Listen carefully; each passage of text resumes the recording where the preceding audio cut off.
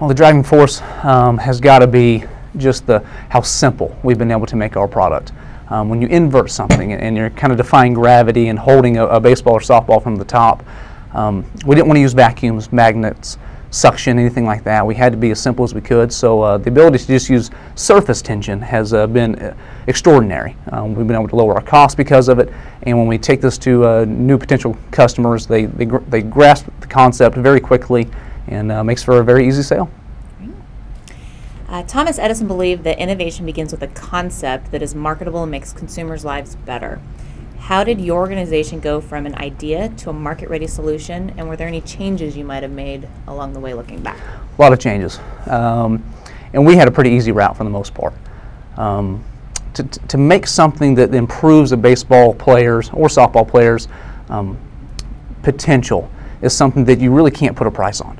Every parent out there that has a kid that plays wants to know, can they get their child the edge? And we provide that by showing them the only part of the ball they need to hit to actually have line drives. And every coach out there in the world will tell you they want players to hit line drives consistently.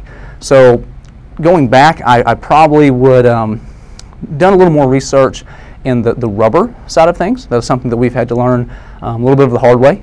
Quality of rubber, quality control once you decide on which direction to go with which engineering company or which rubber supply company. And once we got that locked down, everything's been very smooth. But that's a world we didn't know anything about. So we kind of dove into the sharks there and had to swim our way around, but we're right where we need to be.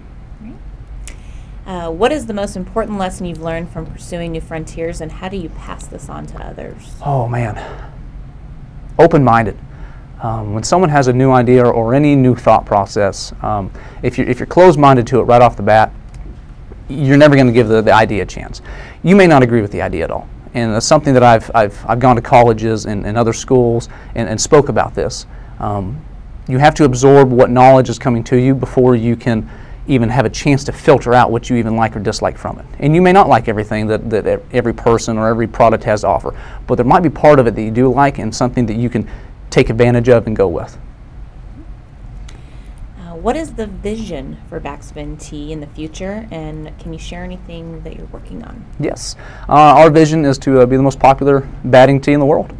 There's over 17 million ball players in the U.S. alone, growing exponentially in Australia and Japan and China, and we have the best tee in the market in our opinion. But we don't think we're just a tee. We're such an innovative new design that something that hasn't been changed in 100 years, the conventional tee, we've been able to literally turn upside down because that's the way we believe it should have been made the first time. And so, yes, we are a tee company, but we have such a training aid advantage that it allows us to grow into new products. We are working on a few new designs. Obviously, we have our main tee that can hold a baseball or a softball cone, but we have a few other ideas that might be able to put two tees together at once so multiple players can use the tee at once instead of just one person at a time. Who has inspired you to help build the future, and what have you learned from them? His name would be Jeff Horton. He's actually one of our investors and partners in the company. He owns a camshaft company where they use the CNC machines, and it's a big giant company that brings in millions of dollars every year, and he is so humble, so down to earth that when he talks to me, he makes me feel like I'm running his company almost.